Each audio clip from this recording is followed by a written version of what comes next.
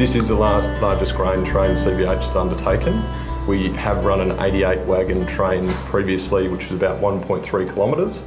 This one is going to be 120 wagons.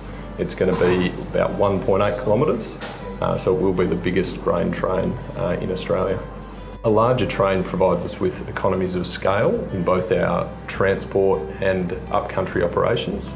Unfortunately, the network wasn't built for 120 wagon trains, so we have to look at how we can schedule and plan for the future in terms of how we can utilise this train to reduce our paddock to port costs. But it's a really good initiative, and we're really glad to be doing it.